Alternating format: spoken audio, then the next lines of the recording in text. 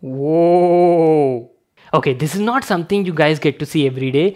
We have something very exclusive in the house. Since the day they were announced, a lot of people, including me, were like eagerly waiting for these GPUs to arrive in the market because AMD showed a lot of promise with this, especially with that affordable price tag. And guys, in the house today, we have their all new Radeon 7900 XT GPU with up to 20 gigs of GDDR6 memory. And using it, I will be building your Dream Gaming PC 2023. And by the way, this video was sponsored by AMD. A big thank you to them. So before we actually get started with the build and talk about the configuration and parts, let me actually tell you like what's new with Radeon 7000 series GPUs. As far as I remember, 7000 series GPUs were announced in like December 2022, and these are the world's first chiplet based gaming GPUs, and they're based on like a brand new RDNA 3 architecture.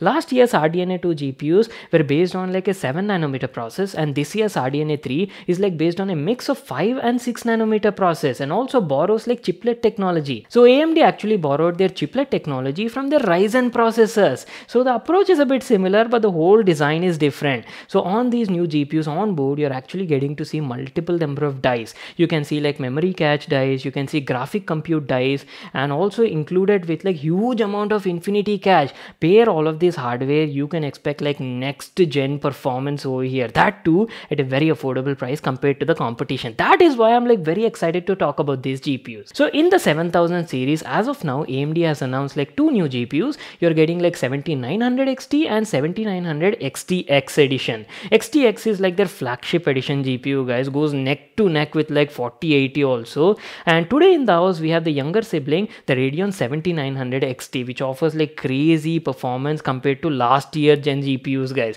And today in this video, I'll definitely show you all the performance benchmarks, gameplays. It'll be like a review, guys, so you can get full information on these GPUs in this video. Make sure to watch it till the end. So that was like a little brief on this brand new GPUs, but what exactly can a consumer expect over here? First of all, guys, since they are based on like RDNA 3 architecture with a chiplet based design, you can expect like high rendering performance and also like excellent level of gaming on these new GPUs. So you're getting like up to 24 gigs of GDDR6 memory and also like higher and improved clock frequencies. You can expect like 4K level gaming, 8K level gaming is also possible on the flagship level model. Given a little insight on RDNA 3, you're getting like all new stream processors which are nothing but your compute units and are capable of offering both ray tracing and AI acceleration as well. So combine all of these hardware tech and also included with AMD software, it's like a full-on package, guys. And as I've told you, they're not just made for gaming, they're also made for like creators as well. You can expect high performance rendering because these brand new 7000 series GPUs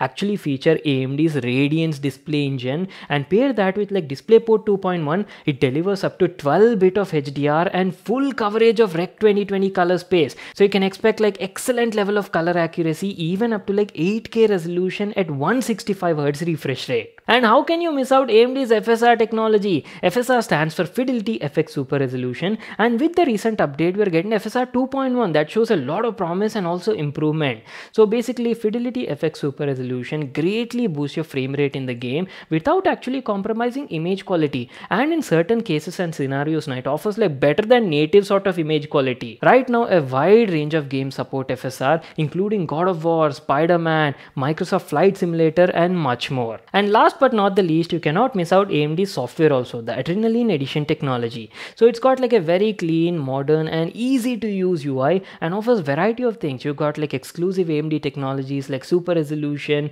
FreeSync. You can also do like performance tuning for your hardware and enable or disable performance stat, game stats, driver updates, get all your news information. It's like an all-in-one hub and solution. So that is what you can expect over here. And using this brand new 7000 series GPUs, today I will be building your Dream Gaming PC 2023. Now Dream Gaming PC matlab it should be like super powerful, top notch, next level, right? So I won't be compromising anywhere on the hardware. So for the CPU, I'll be using the most powerful gaming CPU right now in the market, which is also from AMD only, guys. It's a recent launch Ryzen 9 7950X3D. I actually reviewed this CPU last week, I believe. In case if you missed that video, make sure to watch it above. So that is a CPU, pair that with like Radeon 7900 XT from MSI with up to 20 gigs of GDDR6 memory. I'll be going with like DDR5 RAM, obviously. We'll be using like 32 gigs of DDR5 RAM clocked at 5200 MHz.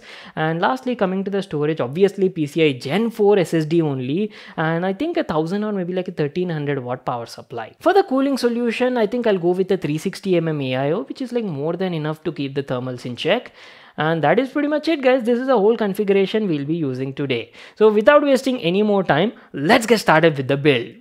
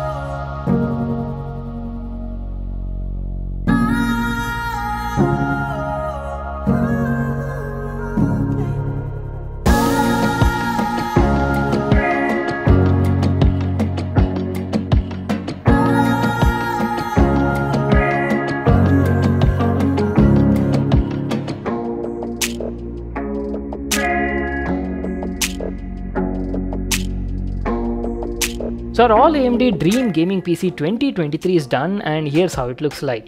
Beautiful, right? I set the whole lighting to red color to match up with AMD's theme, and boy, that's a gorgeous looking machine.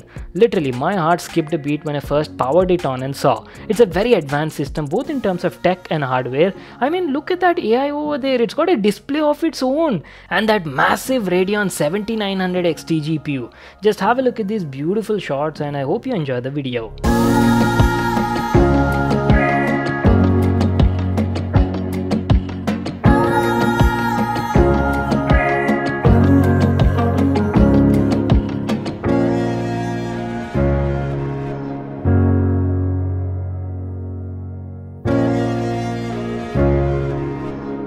So before we jump into the performance part, let me quickly tell you the specs of this GPU. The Radeon RX 7900 XT is based on AMD's new RDNA 3 architecture and features 84 compute units and ray tracing accelerators. It's got a total of 5376 stream processors, 80 MB of second gen Infinity cache with up to 20 GB of GDDR6 memory. The total GPU board power is rated at 315 watt, so a 750 watt power supply would be like more than enough to get started. Really appreciate that AMD for not going above 400 watts.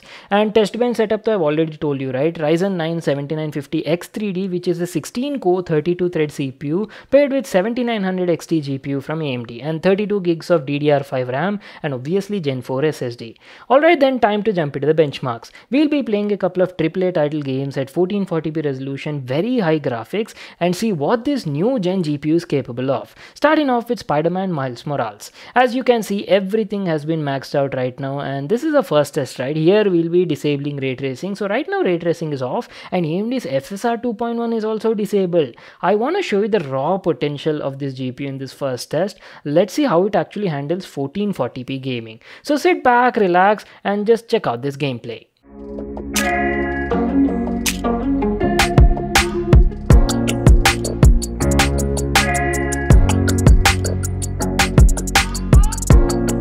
Oh wow, very impressive results. Look at that. We're able to play Spider-Man at 1440p Max Ultra with an average of around 135 FPS. Muska gaming performance on this setup. No lags or stutters anywhere so far. I can definitely see a big improvement compared to last year's 6000 series GPUs. Just for a reference sake, the new 7900 XT is almost 21% faster than your 6900 XT during my testing. And now compared to the newer 6950 XT, which was like recently released, right? There is not that big of a margin over here, only around 9 to 10% faster.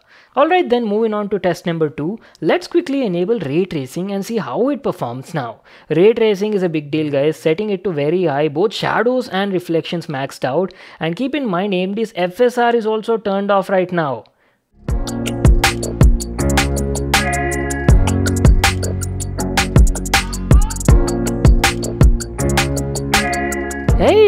Not bad, right?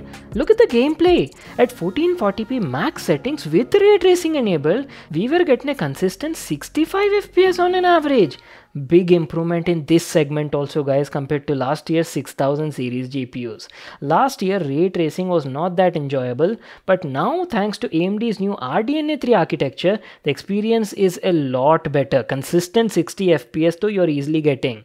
Lower down the resolution to maybe like 1080p and you'll easily hit 80 to 90 FPS. But wait, now comes the real magic. Let me enable AMD's FSR 2.1 in the game and show you the difference. All settings still remain the same. 1440p max ultra graphics, ray tracing is also enabled, and boom, immediate difference in the performance. I mean, look at that, from double digit to triple digit gaming. That is the kind of difference I was talking about. Simply enabling FSR has greatly boosted your frame rate from 60 to 100 FPS on an average. Those are some major gains, I would say.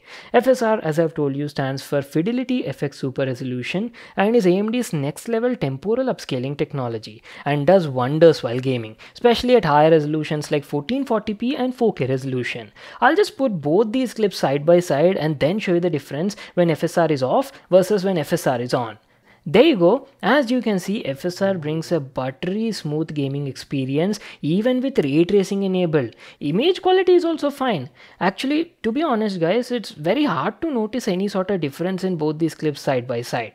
What do you people think? Share your thoughts in the comment section down below. Alright, keeping Spider-Man aside, I've also played GTA 5, one of our classic favorites, at 1440p max ultra settings, and here also we got an average of around 155 FPS in these settings. On the overall, very satisfactory gaming performance with this new GPU, especially considering the price point. It is definitely faster than the competition 4070 Ti by around like 6 to 7%, but a step behind 4080. Again though, 7900 XT isn't exactly its competition. We'll have to bring its bigger brother, the 7900 XTX flagship edition GPU that trades blows with the 4080. And finally, talking about the thermals, thermal performance was also pretty good. We had MSI's Gaming Trio Classic Edition variant with 3 fans, and on an average the GPU was running around 65 degrees centigrade during my entire gaming session. Well, that is pretty much it. Time to wrap it up. Our all AMD Dream Gaming PC 2023. GPU prices though I've already told you, and talking about the entire PC cost, so that'll roughly cost you around like 3 lakh rupees. I'll leave all the price details and product links in the description box below. You can check it out there. So that's it boys. I hope you all enjoyed watching this video and got to know a lot about the product. Make sure to smash that like button and subscribe to my channel for more such awesome videos. And I'll see you all in my next one.